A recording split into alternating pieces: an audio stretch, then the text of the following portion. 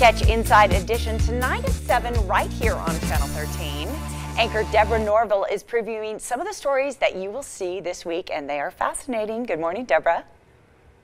Hi, JJ. How are you? I'm really well, thank you. First off, a drunk dentist. Yes, and that's going to be on Inside Edition today. And this story is absolutely riveting, not least because a lot of people, yours truly included, have a little bit of fear of going to the dentist. And this story is maybe not going to help.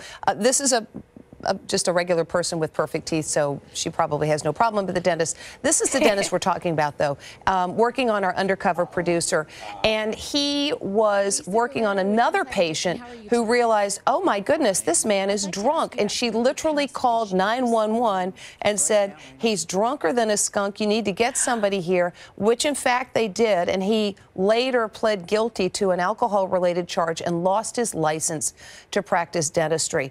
How big of a problem is this? Substance abuse among dentists pretty much mirrors substance abuse among the regular population, which means anywhere between 10 and 15% of dental professionals are dealing with the substance abuse problem. And one of the challenges is they've got access to stuff a lot more easily than somebody else. So in the case of this dentist, the woman said, oh my gosh, he's drunk. In another instance, he actually was spotted hooked up to the laughing gas, the nitrous oxide. He has subsequently gone through rehab. He has subsequently regained his license, but it really underscores that giant question, which is, how can I be sure that the dental professional I'm being served by is, you know, stone cold sober and not me walking drunk. Yeah, I mean, we sit down in that chair and we really put our trust in that person. Scary stuff. This next story is pretty crazy as well, Deborah. A woman supposedly posing as a little girl. What happened here? Well, that's been the allegation, and the little girl's named Natalia, and Natalia came here as a small child from Ukraine, and her mother gave her up for adoption because she suffers from a form of dwarfism, and she said she'll have more opportunities here. So she was adopted by a couple who later, here's the adopted parents, said, oh, she's not a little girl. Well, these people say, oh, yes, she is. They tried to adopt her before the other couple, but it got bogged down in red tape and paperwork. But they have paperwork that they say proves Natalia is a child. She is a little girl, and they're very upset that she was, they say, not well treated by the couple who adopted her. Oh, it's a fascinating story. Hey, before we go, congrats on your latest book, Think Positive, Live Happy. It's part of the Chicken Soup for the Soul series. You've co-authored this book.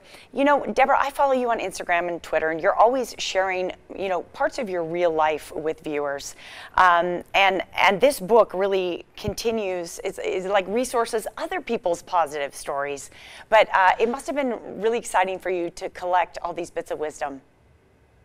It was so uplifting because it's really crazy. Amy Newmark and I both, she's the co-author with me, Think Positive, Live Happy. We both got cancer diagnoses while we were dealing with this. Mine was thyroid cancer. It's been dealt with fine, no chemo. She had a form of fallopian cancer. And so to be working on material that was so positive and so uplifting when we were both going through this kind of scary medical thing, honestly, we've both had great outcomes. We'd like to think that the Chicken Soup book was a factor in that. Good doctors also helped. But it's 101 stories that no matter where you come from, no matter what's going on in your life, there's something in there that's just going to lift you up. And let's face it, it's kind of a cranky time in America right now. We all need a little bit of a boost. Yeah, had you noticed that?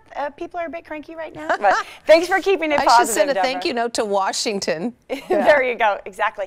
So thrilled that you're in good health as well. And very impressed with how you've cut sugar out of your diet. That's quite admirable as well. Again, catch Inside Edition all new tonight at 7, right after 13 Action News Live at 6:30.